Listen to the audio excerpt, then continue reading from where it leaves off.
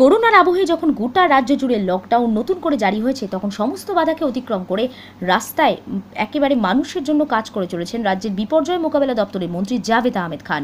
দীর্ঘ লকডাউনের সময় সমস্ত বাধাকে অতিক্রম করে তিনি মানুষের জন্য কাজ করে চলেছেন। লকডাউন এবং আমফানে বিধ্বস্ত মানুষের জন্য বারবার সাহায্যের হাত বাড়িয়ে দিয়েছেন। এর পাশাপাশি পথ চলতি মানুষদের জন্য তিনি কখনো রাস্তায় নামছেন, আবার কখনো নিজে হাতে তাদেরকে খাদ্য সামগ্রী দিচ্ছেন।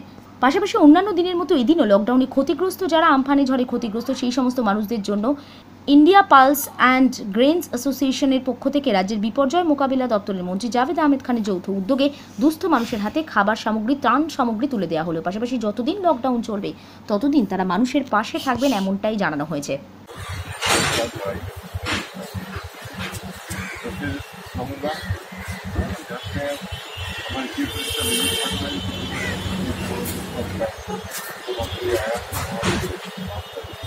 लेकिन यहाँ पर जो स्थिति हुई है वो बहुत ज़्यादा तकरीबन 26 साल तक टूट गए हैं।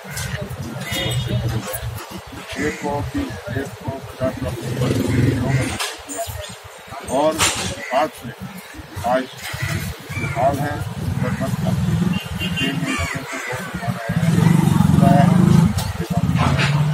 बिल्कुल से जो इस बार क्योंकि इतिहास बना है नया। पहले कलकत्ते कभी 130-35